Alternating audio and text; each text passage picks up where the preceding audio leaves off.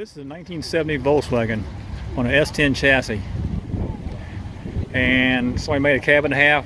It looks like a Chevrolet, 53 Chevrolet, back windows, 3 windows. Let's get over here, buddy. This is the, my buddy's gonna see it right away. Okay, can y'all see that? See the Chevrolet, 53 Chevrolet 3 window they put onto it?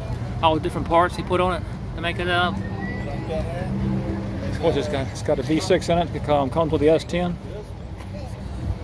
And the hood is, I don't know what kind of hood that is, but they had to cut it in order to put the radiator in it.